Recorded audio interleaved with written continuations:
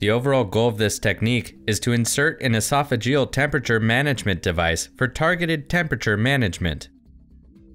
This method provides an innovative technique for cooling and warming patients using a device that controls patient temperature directly through the esophagus. The main advantages of this device are that it is easy to use, cost-effective, safe, and can be placed by most providers in the operating room, emergency department, or intensive care unit. Demonstrating our procedure will be Stephanie Sliz, our Senior Clinical Specialist at Attune Medical.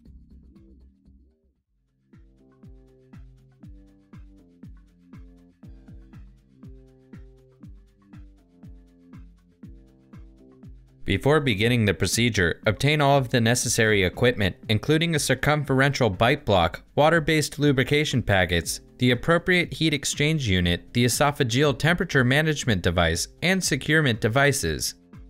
Before inserting the esophageal temperature management device, connect the device to the heat exchanger and turn the unit on. Set the patient target temperature according to the hospital protocol, and place the heat exchanger in automatic mode. Confirm that water is flowing through the esophageal temperature management device and that there are no leaks. To measure the appropriate insertion depth for the esophageal temperature management device, extend the device from the patient's lips to the earlobe and from the earlobe to the tip of the xiphoid process. Mark the insertion depth on the device and generously lubricate the device approximately 15 centimeters from the distal end with water-soluble lubricant. Lay the patient in the supine position as flat as tolerated and use gentle pressure posteriorly and downward through the mouth to insert the esophageal temperature management device past the oropharynx and into the esophagus. A gentle jaw thrust may be required to assist the passage of the device. Placing the device may be challenging in patients with angioedema, with smoke inhalation, or when a C-collar is present. Rotating the device during insertion, displacing the tongue with a Yankauer, or using a glidoscope may be helpful with difficult insertions. Advance the device with light pressure until the required length of tube has been inserted and secure the bite block in place. The external heat exchanger must be placed in monitor-only mode during the addition of the bite block. Confirm placement and secure the device according to hospital protocol, taking care that the esophageal temperature management device and tube set connections are not in contact with the patient's skin.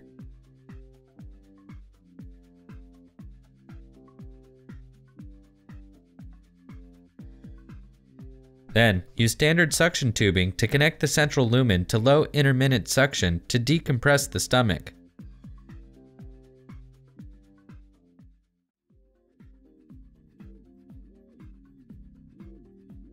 Before beginning targeted temperature management, confirm that the external heat exchanger is set to automatic mode and the appropriate goal temperature is set according to hospital protocols.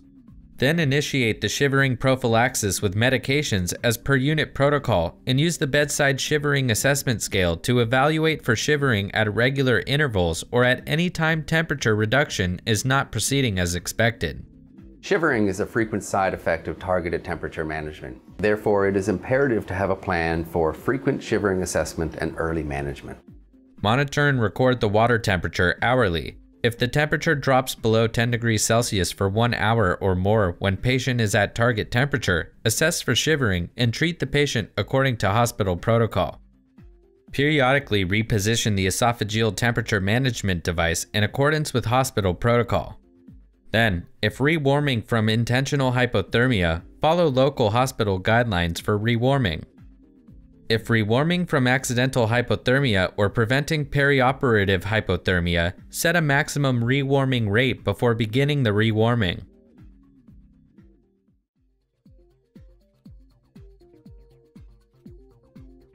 If the patient is not cooling or warming as expected, confirm that the esophageal temperature management device is at the correct depth, that there is adequate water flow, and that the device is cold or warm to the touch as appropriate. Confirm that the external heat exchanger is set appropriately in automatic mode with the desired target temperature in the appropriate water temperature and that the temperature probe is intact and accurate. Check the patient for heat generation or heat loss and confirm that the environmental temperature is consistent with the temperature modulation goal. At the end of the procedure, press Monitor Only to stop the external heat exchanger and withdraw the device. Disconnect the device from the tube set connections. Close the clamps if present, and dispose of the device as per institutional policy. Then turn off the heat exchange unit.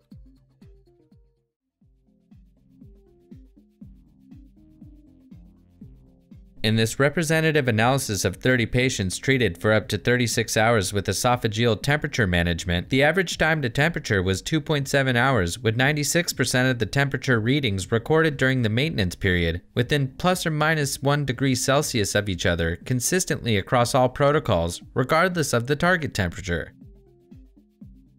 These performances remain consistent even with treatment durations longer than 72 hours.